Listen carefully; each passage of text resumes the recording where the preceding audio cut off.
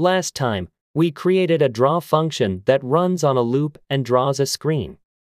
Let's recreate the animation of the box mesh moving up.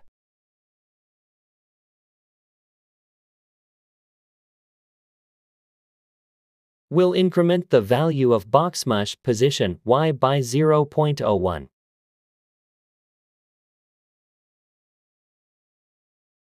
Look at the speed at which the box mesh goes up.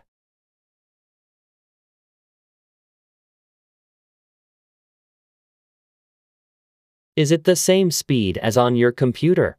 It can be similar, or it can be very different. We're iterating over draw at high speed, moving it by 0.01.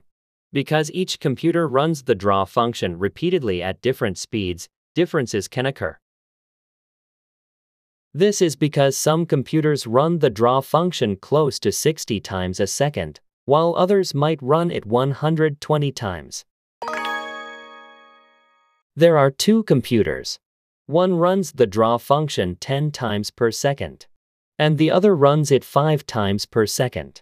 I can draw each distance the box has moved like this. This would be the interval between executions of the draw function. This is 0.1 seconds. And that's 0.2 seconds, right? That's 10 and 5 times a second, respectively.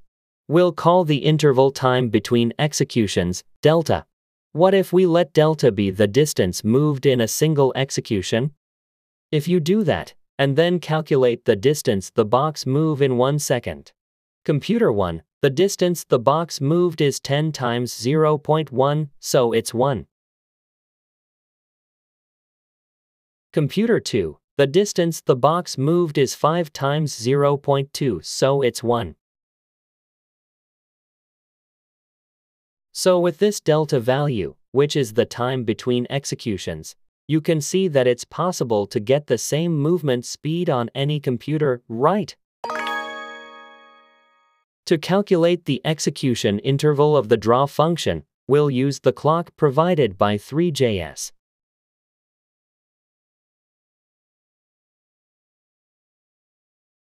Declare a constant delta and assign it the value that clock's getDelta method returns. I mentioned that delta is the time between executions of the draw function, right? Let's print the delta value. On my computer, I'm seeing numbers around 0.007 to 0.009. Some computers may see numbers similar to mine, and others may see numbers around 0.015 to 0.018. The number is in seconds. Typically, this is done with a goal of 60 or 120 repetitions per second, so that's what you'll see. We can see that the faster the iteration rate, the smaller the delta value, and the slower the iteration rate, the larger the delta value. This means that if you factor this delta value into the number that determines the movement, it will move at the same speed on any computer, regardless of how often the function repeats. Instead of adding a fixed number of 0.01, let's add delta. It goes up nicely. As if that weren't bad enough, it should now go up at the same rate on each computer. To change the speed, multiply by the desired value. It's faster. If it goes higher than 5, I'll bring it back down to the ground.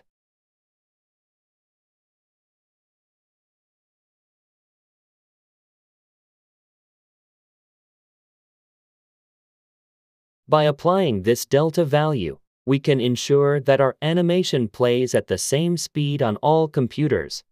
See you next time.